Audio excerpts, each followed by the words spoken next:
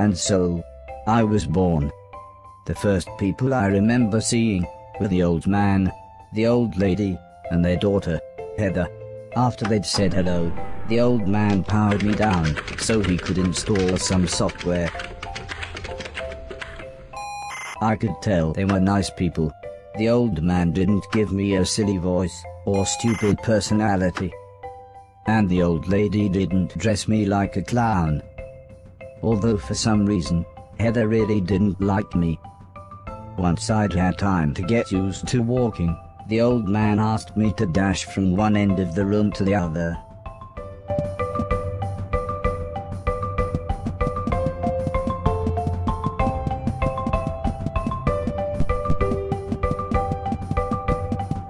Next, the old man spent a couple of hours building some wooden platforms. He said he wanted me to jump up them, but I must admit, I was scared.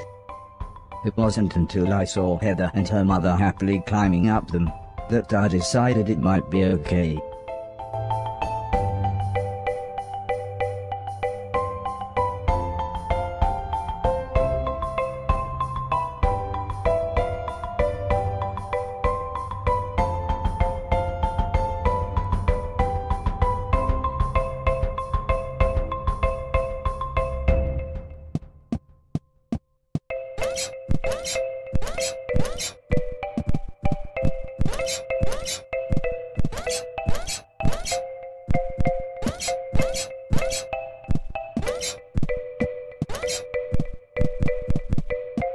The old man then rearranged the platforms.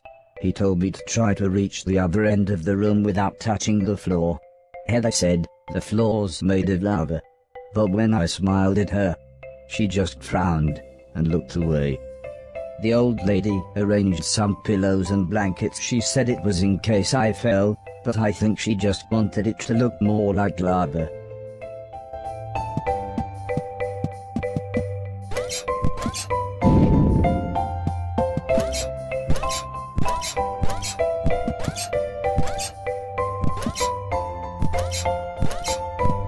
When I reached the other side, the old man just smiled and said, "That'll do, for now."